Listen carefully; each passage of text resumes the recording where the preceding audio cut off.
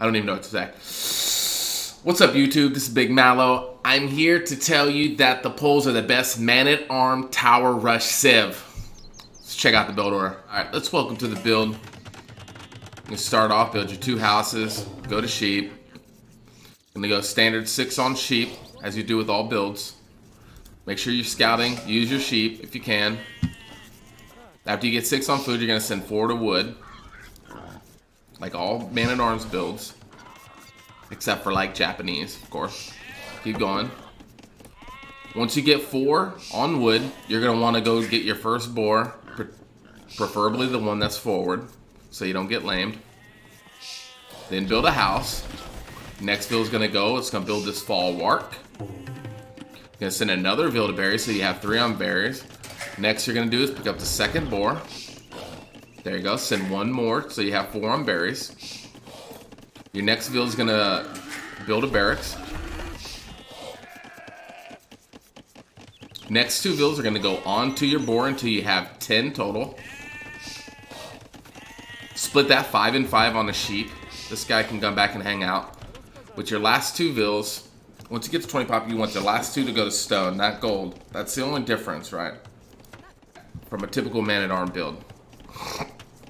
Stay 4 on wood.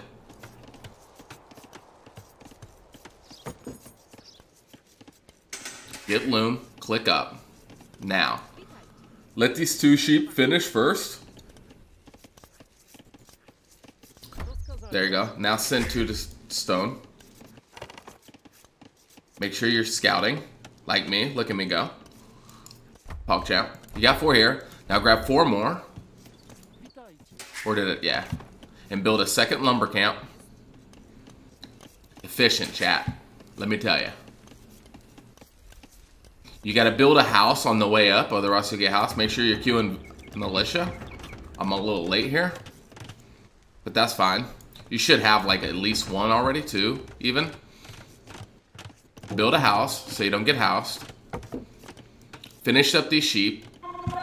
Now take 4 of these vills and go forward with all the militia you have. Make 3, send them forward. Look at me.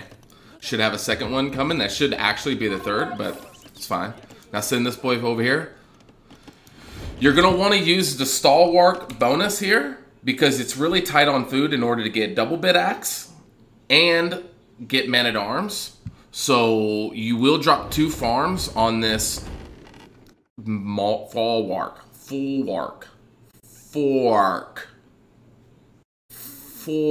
Pitchfork center. Anyways. So, as you'll see, I'm going forward. I really need those. I have enough right now. I have 1 vill cubed. I should have this already, but it's a little late. You do kind of want to drop 2 farms already. As you can see, I'm getting men-at-arms. I'm getting double bit axe. Pog. I dropped these 2 farms, and by the time this vill finishes, these should drop off enough food in order for me to create another vill. I'm a little behind, as I said, but that's fine. So, boom. Now you can even drop another farm. Just keep sending these vills to berries until you get about 3 or 4 farms. And then boom. If you look on this side, and then it's just standard, right? Build farms, only farms, and houses, and not. Now we've got man-at-arms. You can actually even add in a man-at-arms once you get a couple more food. Drop tower. And then a babushki. Look at that. Double bit axe. Man-at-arms. 22 pop. And a forward tower. And as you can tell, once I drop this first tower, I still got 300 stone. I've got 84 gold. I can drop another tower, or 2 more towers easily. And there you go. That is the build. One more thing to note is once you're forward and the pressure is at the enemy's base, what you can do is you can take some of these vills and long distance this deer. It's a lot of free food, and as long as the action's this way, you're good.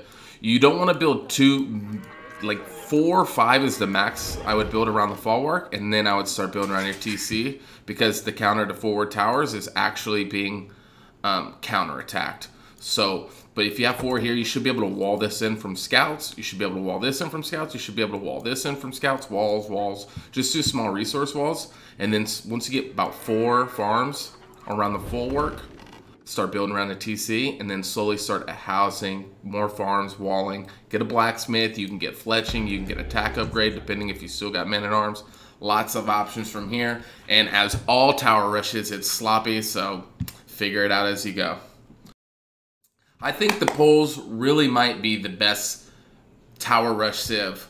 When you get free gold from doing stone, you got vills that re-heal themselves over time. So once your forward vills start getting hurt, you just hide for a little bit, and they're re-full vills, right? That makes that much more valuable on a forward. You don't have to go to gold, and then you save up stone, you get to castle age fast, and you can drop a castle instantly. You can even go into a boom. As long as you keep that pressure heavily in feudal age, you should be good to go.